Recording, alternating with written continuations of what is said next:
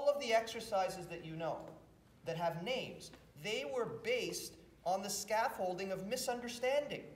We thought muscles contract one way and that's all they do. It goes this way. So then you go, well, okay, I'll build a machine so I can train going this way.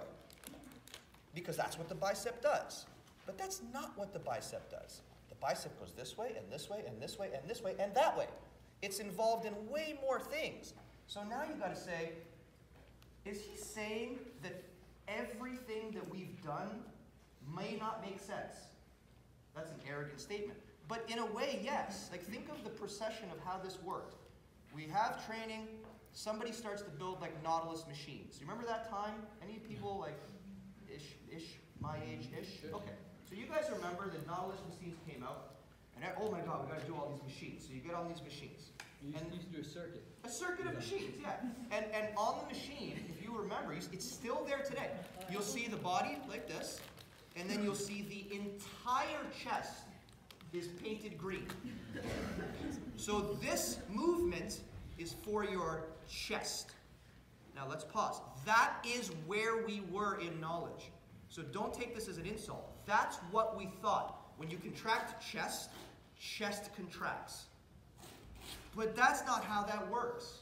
Because when you're in the machine, it's up to you to move the machine.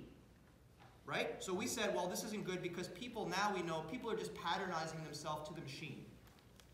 So we said that's not good. It's not functional. So now, I don't know if you guys remember what happened after that, everyone started to find their way out of the machines into the free weight area. Okay? Wow, now we're being functional. And you know what we did? Instead of patternizing ourselves using the machine, we decided to patternize ourselves using free weights.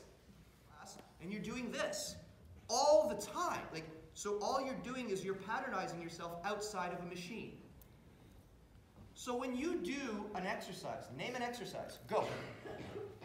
Lunge. What is it? Lunge. Lunge. When you do your lunge, as soon as I say lunge, your brain constrains the variables based on someone else's brain who constrained the variables when they coined the term lunge. When I say lunge, you put yourself in your brain and you see yourself right now, same outfit, doing a lunge. Everyone picture themselves doing a lunge. So now, when you move, you're consciously trying to make your body fit into this preconceived movement called a lunge. And you do your lunge. And you keep doing your lunge, it's your lunge. Only unfortunately, the muscle doesn't contract like the full pec goes green. When you do a particular movement, if you look at how muscles contract, if you look at a muscle in cross-section, you see that it's bundled. And then if you look in the bundle, you see that there's smaller little bundles. Epimysium, paramysium, endomysium. Okay, so when you contract and you pick a pattern, you guys want to pick the lunge pattern, yeah? Okay. So when you pick the lunge pattern, it's not like whatever muscle this is, the whole thing is involved. Does the Allornone Principle of muscular contraction, does it talk about entire muscles? So as soon as the nerve discharges, the full muscle has to contract? Is that what it says? It does not say that. What it says is, when motor units are discharged, the entire motor unit has to contract. Not the muscle. A motor unit is only the nerve innervating 2 or 3 muscle fibers. So the Allornone Principle does not relate to the entire muscle, only to the specific motor units involved in the pattern that you're running. So if you're running a lunge, conceivably, this muscle fiber will be involved, as well as this one, as well as that one, as well as that one, this one, and that one. That is the pattern of the lunge. So if that's what you're doing, the next time you lunge, guess what you get to train? You get to train this one, and that one, and that one, and that one, and that one, and that one. How about on Wednesday? You get to train that one, that one, that one, that one, and that one. What do you think you're getting good at? That one, that one, that one, that one, that one. What's adapting? That one, that one, that one, that one, and that one. Not that one. That one's not adapting. Look at all the potential that your muscle has, because when you choose another one, a different pattern might be something different. It might be this one, this one, this one, and that one. Right? Now, keep that in your mind, and now let's layer on the next thing I said. I asked you guys, how much access do you have to your hip?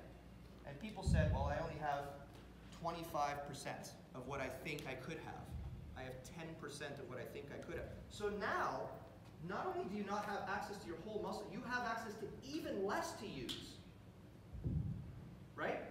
And even though you have 15% of a working hip, the lunge is not necessarily going to activate all 15% of what you have available. You might only be using 5. Now, what happens to tissue that you continuously train?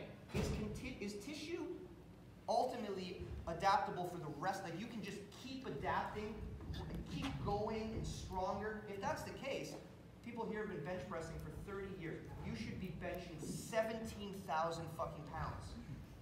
But you don't, because you realize that you hit these barriers, and the barriers are that your tissue cannot adapt indefinitely. So you're going to hit this plateau wall, or you're going to get injured if you keep doing the same thing over and over and over and over and over and over and over and over again. Does that make sense? So what we're saying is you have to constantly be trying to get access to more of your hip. The more access to stuff you have, the more stuff is involved in more stuff.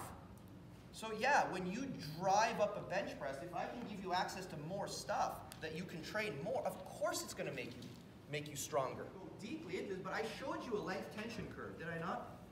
I showed you this curve like that, and I said that everyone is pretty strong in the mid-range by default. In the second summit, I point out something. I point out the fact that you've trained your mid-ranges for your entire life. That's why you're weak here and here. You don't do a lot of stuff out here. With any set of any exercise you've ever done, as soon as you start to fatigue, what do you cut out? The end ranges first. Why? Because you're so good in here. Look how tall it is. Look.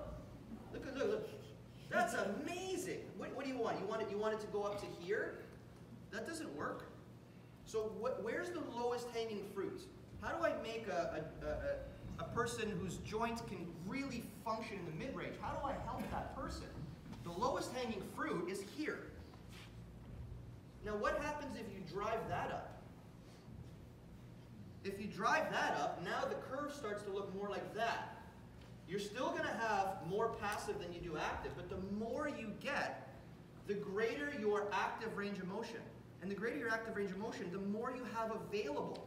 So that helps to defend you, because strength execution is the only thing that's mitigating an injury. Because they said an injury is the force goes in, it exceeds the force loading capacity, it breaks. If I have more stuff to absorb force with, I'm a little safer than I was before. I also have more degrees of freedom. The more degrees of freedom you have, the better you are at dealing with movement variables as they come in. For sure, when you're on the field, it is not going to be as controlled as when you're in the gym. There is going to be way more variables coming at you. If you only practice the variables in the pattern that you practice, then you've not practiced accepting other variables. You're honing, you're almost locking yourself into patterns. And we're saying that you have to expand your way out of the patterns. And based on that information, this changes everything. Now, maybe you don't have to use the named pattern. Maybe a squat is only useful for some people. It's not generically useful. And a lot of people, instead of squatting, your goal should be hipping.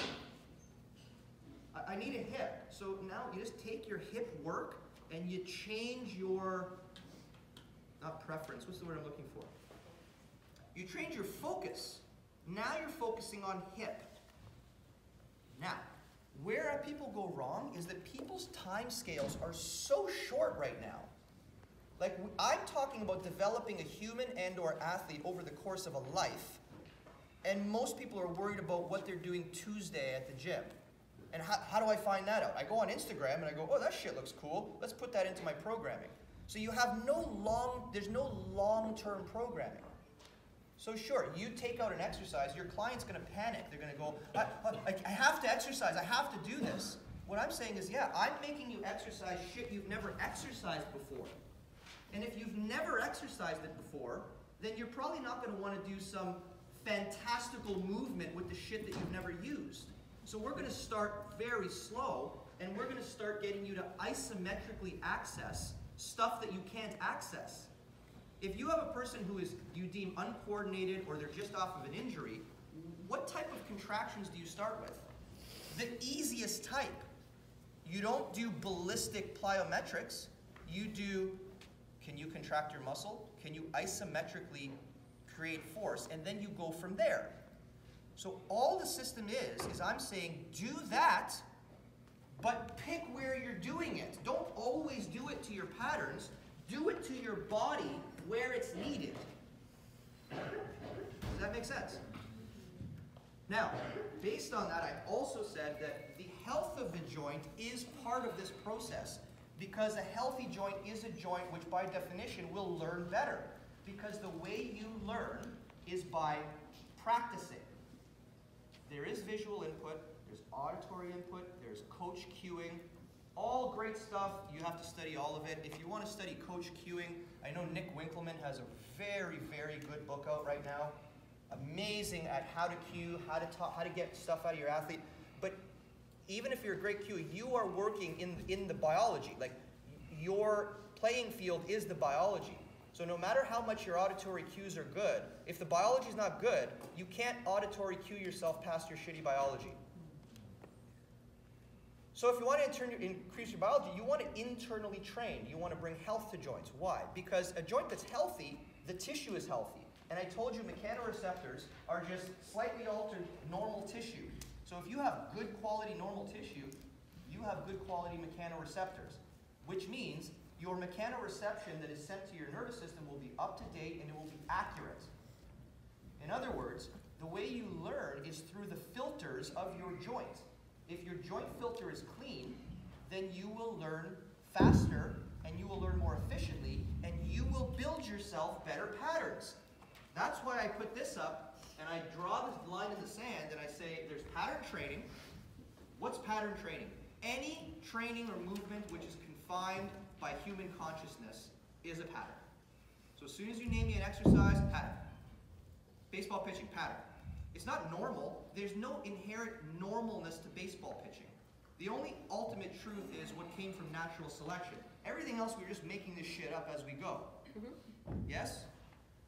So we come back here and we say pattern training. That includes everything else. So let's call this external training. And what I'm saying is FRS, what we're trying to give you is a system of internal training. If you internally train, if you have good articulations, you will create good patterns. Because that's how you make your patterns. You make it based on information coming from your joints. Says who, bro? Says life. Human physiology. Motor learning. That's how it happens. If you make your joints better, you get better patterns. But you can work your patterns as much as you want, and it will not bring you articular optimization. Why? Because the patterned exercise is not for your joint. It's for the pattern. So if anything, your pattern is dehumanizing you so that you can use your human body for that pattern. It's not for the health of your shoulder. Come down here. Internal training, which is what I'm saying for you to do, internal training also leads to pattern optimization. If you internally train your shoulder and you've worked back here with your shoulder, you've actually taken time to be back here. Well, then when you go practice your muscle-ups, you've been here. You have experience, you have strength, you have access to tissue, you have the ability to dissipate forces because you can contract into a range of motion.